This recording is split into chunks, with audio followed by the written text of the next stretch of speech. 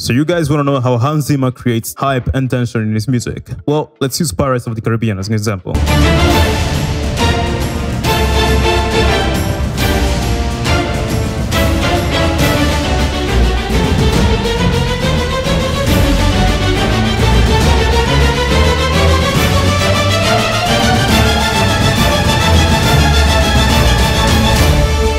I'm talking specifically about this string passage right here. Having stuff like this allows you to create lots of tension and make effective transitions that make the track flow a lot more easily, something that beginners neglect to do, and that's why their music sounds like beginners. If you start implying stuff like this in your music, it becomes way more professional. But how the hell do you do that? Well, the title of this video says Hans Zimmer, but this is something that many composers do. Hans is just great at taking ideas from many different genres of composers and implying it in his music to make it sound amazing. In this case, this can be explained if we go and check out a dubstep remix of Kingdom Hearts that I wrote. I know that's not what you came here for, but we're gonna go back and forth between this remix and the Hans Zimmer track to make you understand this concept in a way that's easy to understand. Say, for example, you have this build-up right here.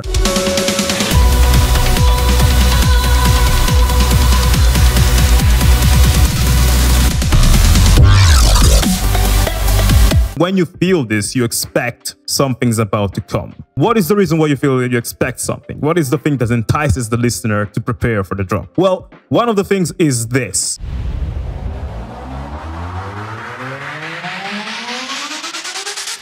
This type of sound is called a riser, a sound that has a very specific tone that keeps on rising chromatically. When I say chromatic, I mean it's doing all the possible notes in the 12-tone scale, which is exactly what is happening in the strings here.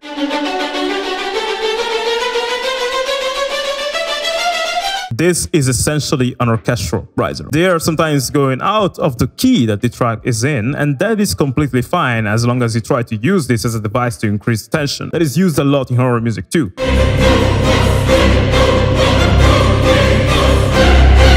Writing with chromatic scale, just ignoring for a second the concept of writing in a key, really helps, because what you do is you create this sense of tension and easiness. It's like a car going... You're like, oh shit, it's going faster and faster. No, that is not enough. That needs to be backed by something that makes the listener feel like I'm in a safe place. Now, before we talk about what holds you in check during this crazy transition, I want to talk about how these strings were written. I'm using Metropolis Arc 1. Hans Zimmer did a thing on double basses and cellos where they essentially played the scale in which the track is in. They're not playing chromatically, they're going up and down the scale like this. You know, from up to down, and then they go up and up and all the way until C5 almost. And when you hit around this note here, that's where the double basses and cellos start to sound out of their natural register, and also the strings on double basses when we cannot reach so high. So instead of going higher and higher, Hans Zimmer reverted to going back down again, which is very cool. But this is not chromatic. So he gave a sense of foundation, but doing the normal scale with the lowest strings. But when it comes to the higher ones, like violas and violins and shit, it just went fucking crazy. This is a pattern. 1 down, 2 up. 1 down, 2 up. 1 down, 2 up. And it goes that way throughout this passage. At a certain point, it repeats again.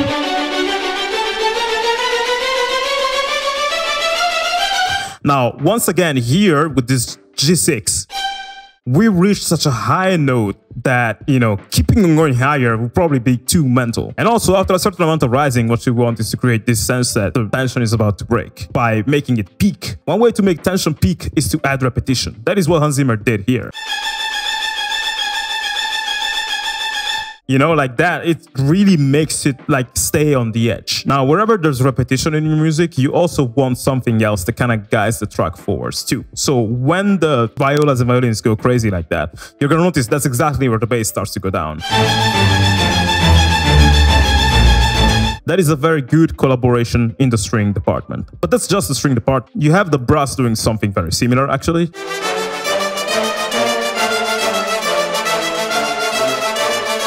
You notice the trumpets are doing ba ba ba ba ba ba ba ba ba with triplets. So this now, the brass is kind of doing the same thing, but it's giving a sense of novelty because it adds different sorts of rhythms, which is pretty cool. But what's most important is the percussion, which does something like this.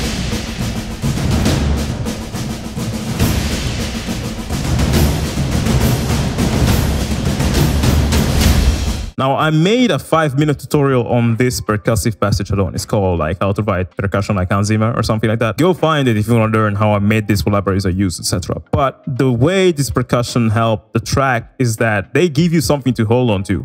The rhythm stays quite steady for a bit. It's interesting, but it's steady. It doesn't change. It's not chromatic, crazy, infuriating. But at the end of the passage, that's where it goes a bit crazy. You know, you want that. Like, the same thing happens in electronic music. Like, if we go back to this build-up.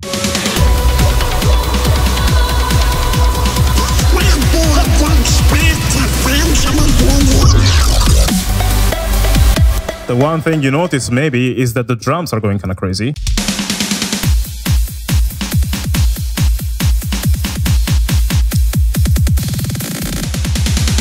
You know, that kind of creates an anticipation. And as the transition is reaching to its end, that's where you get those feels like taka taka taka taka. In symphonic orchestral music, you can definitely play with making your drums way more powerful, way more layered, adding some, taiko rolls and stuff like that I explained in the drums tutorial. So when you put all of that together, you get a bass line that guides you, drums that make you feel safe and also give a sense of power, and the strings that are just like these hysterical kids that scream the highest possible until they reach the peak and they can't anymore, but they keep on screaming, while the bass line guides the transition to its end. Let's listen to it once again.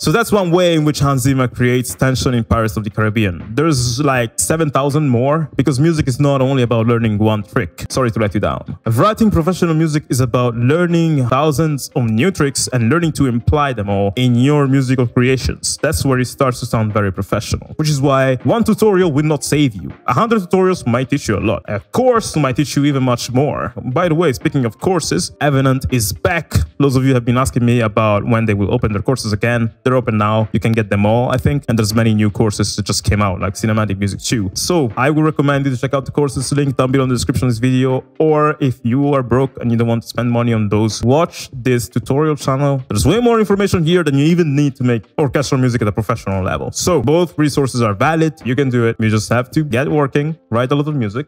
You can get there. I'll see you in the next video. Bye.